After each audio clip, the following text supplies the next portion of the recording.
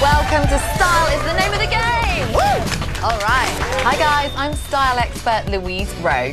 And I am her sassy sidekick, Jonathan Van Ness. On this episode, we're profiling one of Hollywood's top red carpet prospects, fellow Brit, Felicity Jones.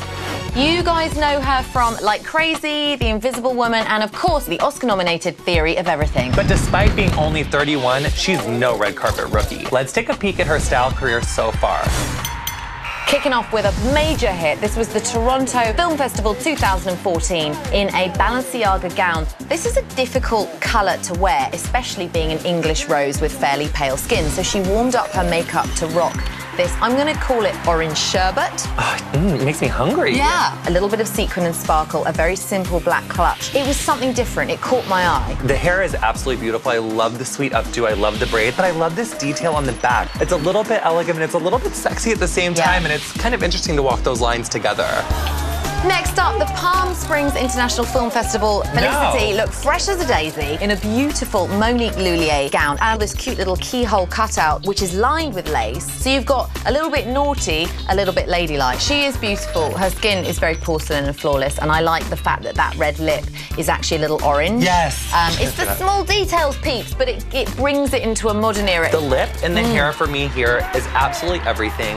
But we've got to move on to a miss, because there has to be one, and we're going way back to 2011 at the National Board of Review's Awards Gala. The dress was Dolce & Gabbana. It was cool and sexy. I think it just didn't vibe with Felicity itself. She hadn't chopped her hair off yet. She hadn't gone kind of cool and fresh. And so, to me, the makeup was a little overdone. It was just a bit too vampy and too much. And she just got lost. Like, her natural beauty just got really lost in the scheme of things. Something just needed to give. Yeah.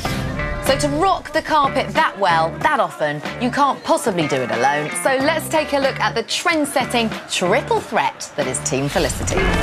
When it comes to turning heads on the carpet, Felicity can thank most valuable stylist Carla Welch. With a hot list of clients, Carla is quickly climbing the style power rankings. Obviously, hair is a huge part of Felicity's game, and she owes major props to Tommy Bucket. This New York City Fashion Week regular has one of the most realistic approaches to hairstyling in the biz, and his chemistry with Miss Jones is unrivaled. Also on Felicity's all-star team is makeup artist Sabrina Badrani. She is one of Hollywood's most reliable talents on game day. Felicity's natural assets provide a lot for her team to work with, so let's take a look at her game plan for victory on Oscar Sunday. I'm sure she's sitting there with her notebook poised. Ready? I'd love some print. I want some leg. You want some leg? Just a little. Okay. I'd like a lot of leg, actually. A lot. And then maybe something modern with the hair, like slick it back. Or like up, slick, just something a little edgy. Slick it back. All right, that's a wrap on this edition of Style is the name of the game. What's the name of the game? Style. Style, girl. Style, girl. Thanks for popping in, guys. See you next time. Woo!